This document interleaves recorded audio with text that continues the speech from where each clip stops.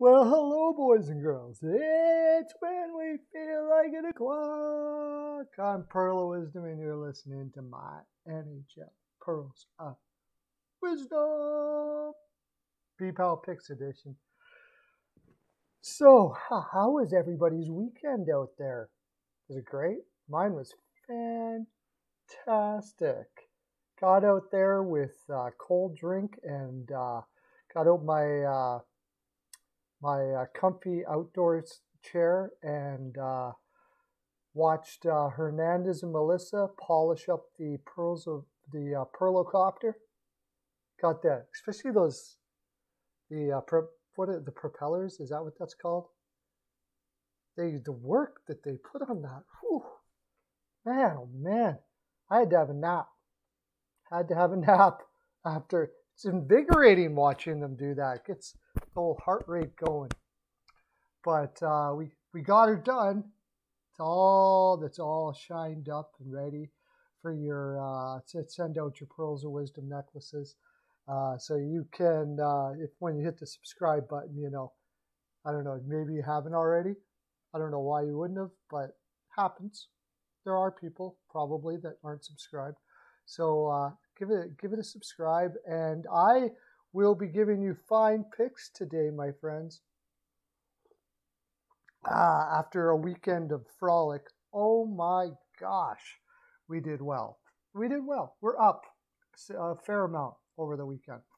We'll look at the weekend picks after I give you the picks for tomorrow. Funny thing, I had the wrong date on my last video. I had it on for the 25th when it was supposed to be the 24th, because there was no picks for the 25th because, yeah, I don't do the picks on the weekends very often. If you'd like to get that, you can go over to my Patreon and app and go to the Patreon app, look up for B-Pal Picks, or go in the link here and hit it. I'll give you a free month of picks. So it is the 25th today. I'm going to be doing picks for the 26th, which is tomorrow now, but maybe today by the time you watch this. Let's get at her, shall we? You see them in the background there. I'm going to go over and look at them now. There you are. Let's see some of the comments in the comments before we go do that. Do I have that? Do I have that set up yet? Yeah, I made it. Thanks for Saturday's picks. I'm here. Cool. Kenny R. Awesome. Thank you, Kenny R. Florida and Carolina game was amazing. Yes, it was. That was amazing. And we bantered back and forth there talking about how the Central was going to be amazing here.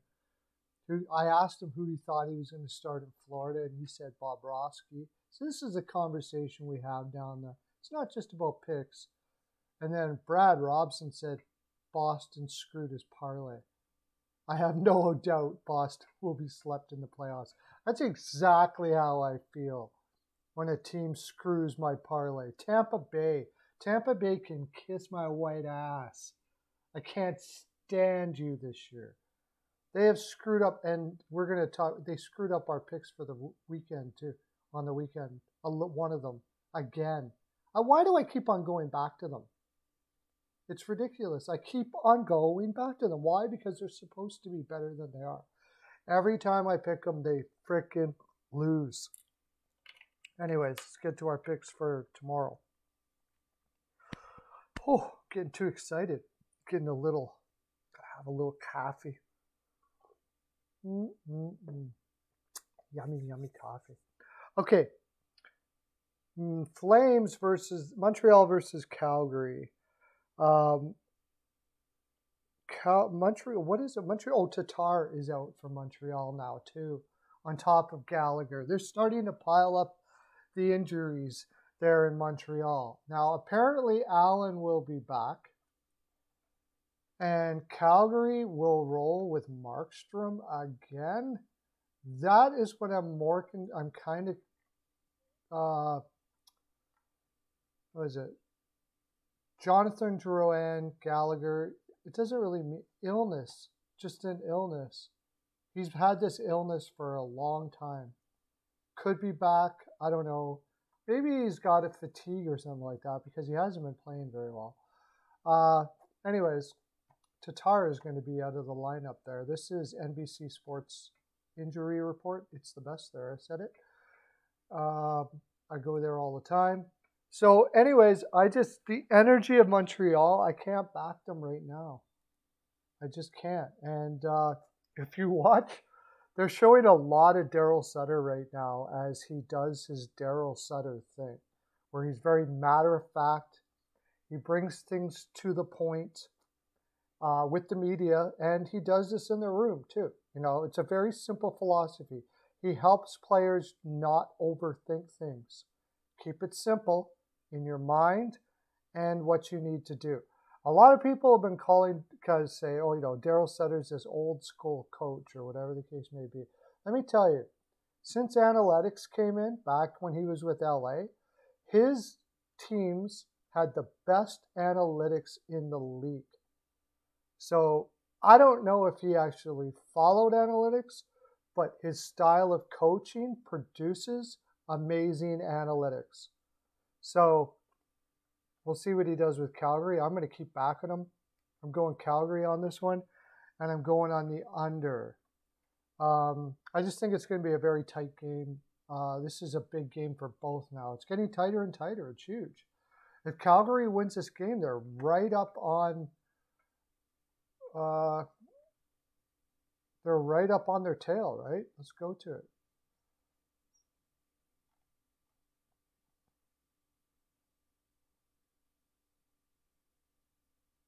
How come I think, Steve? Okay, yeah, they win this game. They're 2 points back. They're right in there. So, yeah, I would.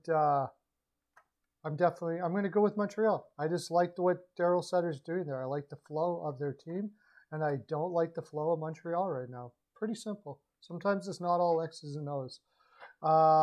Vancouver, Ottawa.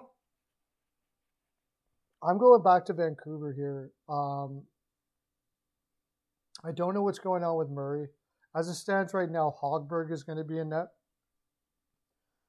Vancouver's going back to Demko. However, with the way Holtby is playing, I don't think I would just keep on rolling with them, but which is weird. I never thought I'd say that, but they are. And they're playing very well. And I believe Vancouver's getting a few more players back after COVID, if I remember reading this now.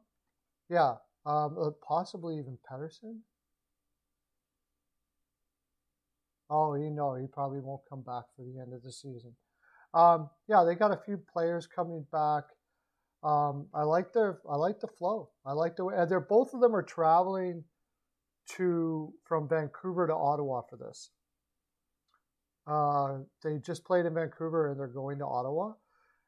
Actually, this makes the road team more of a favorite. Why, you ask? Because Ottawa has to go home and take care of home stuff. Vancouver just has to go on the flight. They both got to fly a long ways. From Vancouver to Ottawa is a long flight over 3 time zones. They're both going to be tired, which is why I'm back in the under here, even though Hogberg is in net. And for Ottawa players, they got to go home and there's home stuff to do. Right? They've been on the road for a while. They got family. It generally, it's just human nature to stay up a little later than you should. Catch up with your kids, all of that kind of stuff like that. It just changes the whole flow. So I'm going to go with Vancouver money line and under 6. I believe the total is 6 here. Yeah, going under 6. Colorado, St. Louis. I can't go. St. Louis did wonderful to be able to beat Colorado last game with Dubnyk in net. Apparently, Grubauer's coming back, though. If Grubauer's coming back in net for Colorado, I got to take Colorado. I can't back St. Louis 2 games in a row against Colorado, even on the road. Just doesn't make sense to me, so I'm going Colorado. But I am going to go money line. This is a big game for St. Louis. I'm sure they're going to give everything they got. I don't think it's going to be a walk. It's what's there? You can get juice at 165 at Caesar's Palace. Bodog tends to give good favored juice more than anybody else. And Pinnacle. If you go to, you can get all these bookies. I would get all these bookies if you can get them. 167 at Sports iBet. That's the best you can find out there. So go check it out. As far as the over-under, I'm going to go over. There's just too many shooters on both teams. Yeah, I'm going to go over 6. I'm not heavy on it, though. Carolina, Dallas. I got to go Carolina here.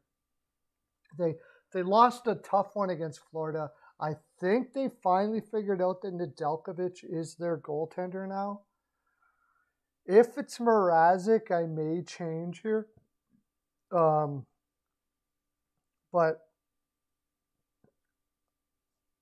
Carolina with the strong goaltender is going to win most of the time, on the road or not. And Dallas needs this win. Yes, no doubt about it.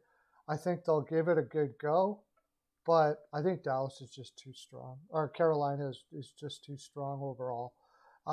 Plus you're getting 183 for Carolina. That's pretty good. Pretty good juice. You're not giving up much juice for that, for sure. And total.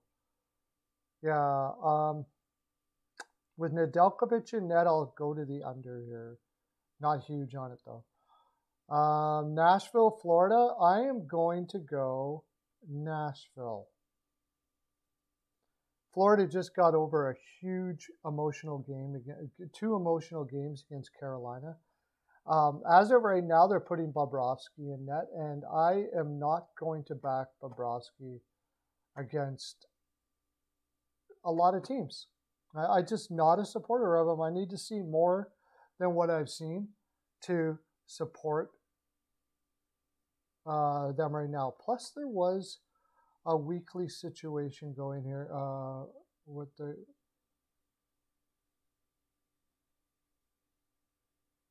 they've had 2 days off. Nashville's had 2 days off, and Florida just came off. Yeah, look at that. They're playing 5 games in 8 nights. Yeah, I think that's a great spot for Nashville there. I'm taking Nashville ML and the under. I do believe you can get 6 right now. Total.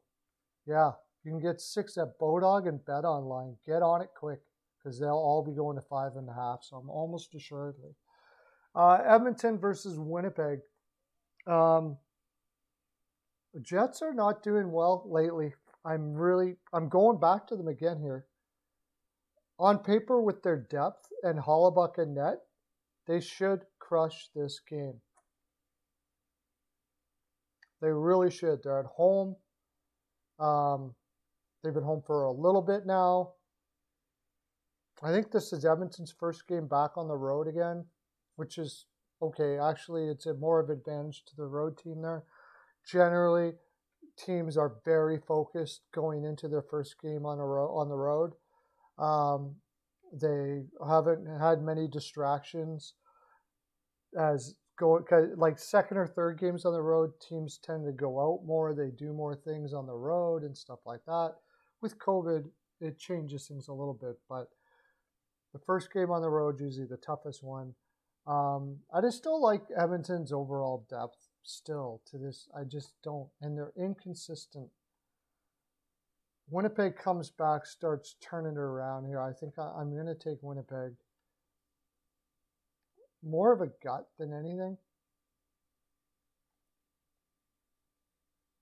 Yeah. So Winnipeg, and am I going over?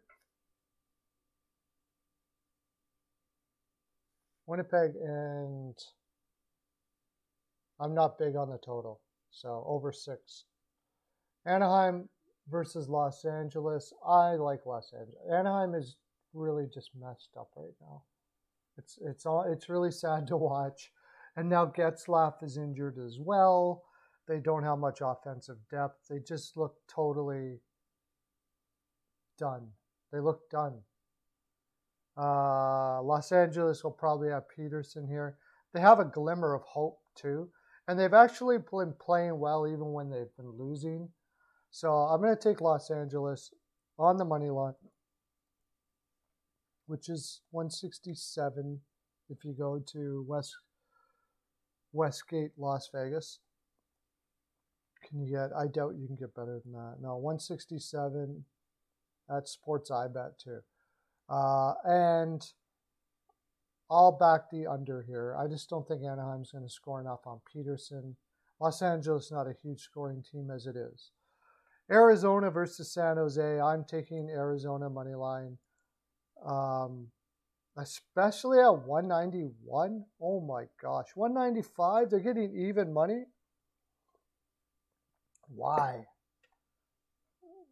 I don't even have to look at anything. Darcy Kemper. This San Jose looks like the worst team in the league right now. Maybe Anaheim. They look terrible. And they look like they mailed it in a long time ago. Arizona's a hardworking team. San Jose loses to hardworking teams all the time because they rely on skill.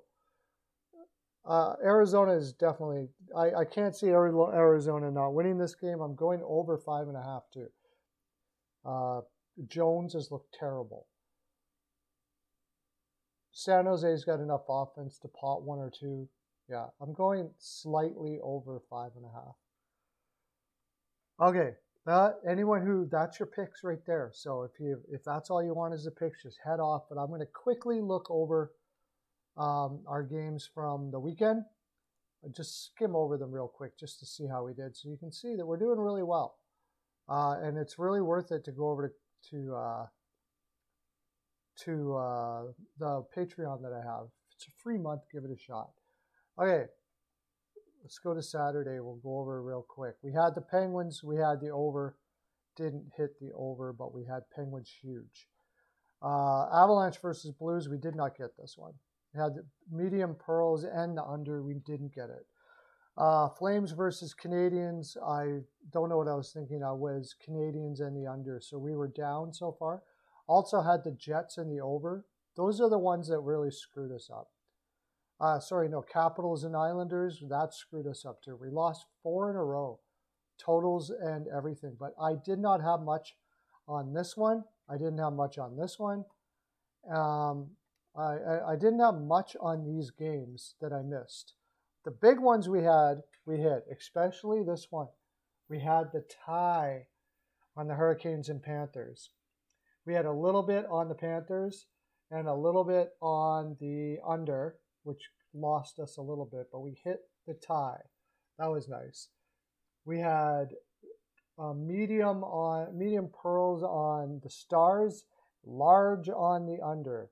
We had large on the over, large on the PL Golden Knights puck line.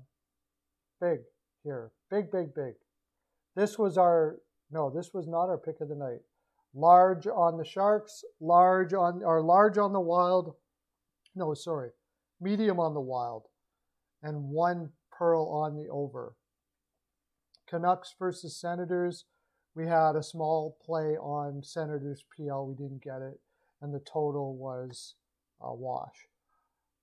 This was the one that really did us in good. We did really well here.